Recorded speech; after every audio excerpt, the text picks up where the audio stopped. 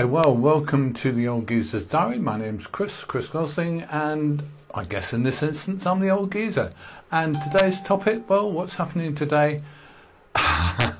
You see it on the screen in front of you.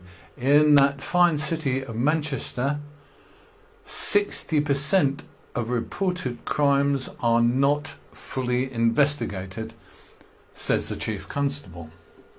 Now that's a dazzling bit of information, isn't it? From my point of view, I think that's really, I'd say that's quite, I don't know, scary? Worrying?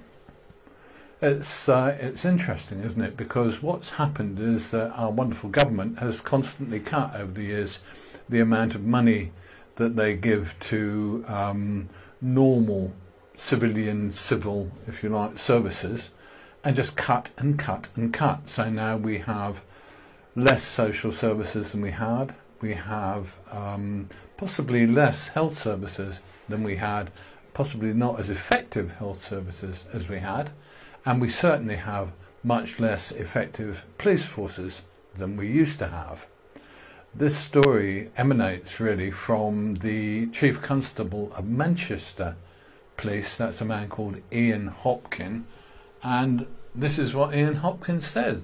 Cuts prevent us investigating 60% of crimes.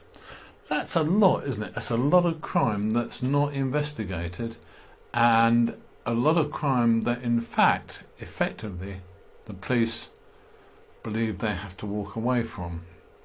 He says that the police have been giving priority to dealing with violent crime and other more serious cases,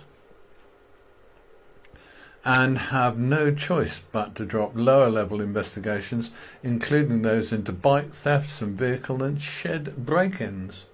I suspect that it also applies to some other crimes as well, probably crimes like housebreaking, etc. The police possibly go along and have a look, but in fact, do they do anything about it? Well, your guess is as good as mine, to be honest with you.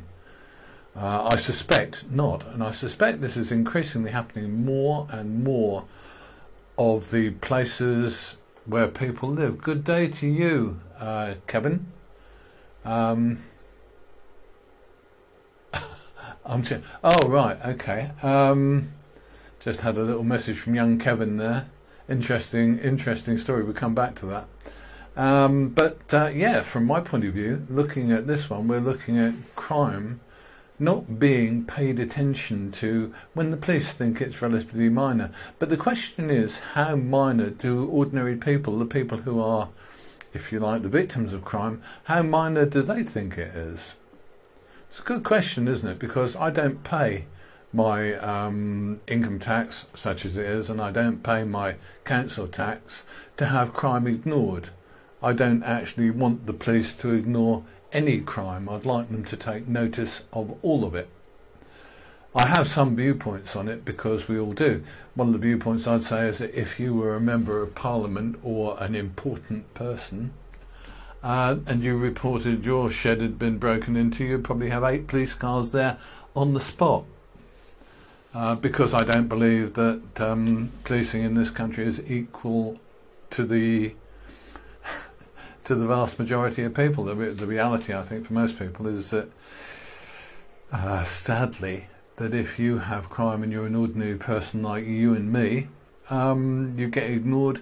And if you're a big and important person like, you know, someone in government or some senior figure, public figure, then let's face it, I think you probably get taken a lot more notice of. So what are we talking about?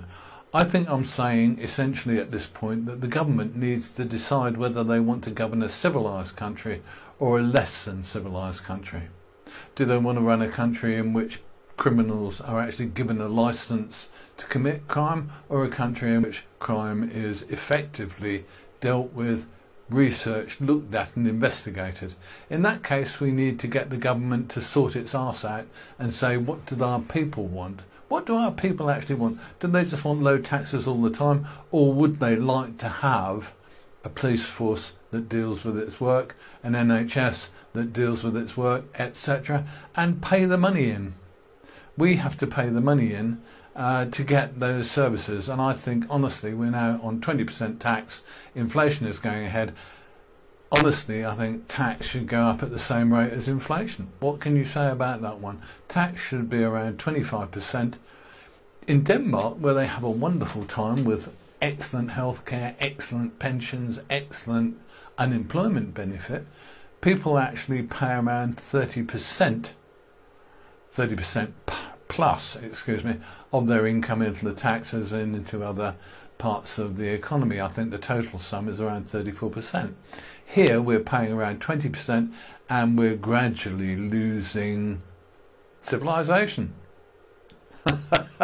It's interesting, isn't it? I'm Chris, this is the Old Geezer's Diary. I will be back with you soon, but in the meantime, I'll say a very good afternoon to you.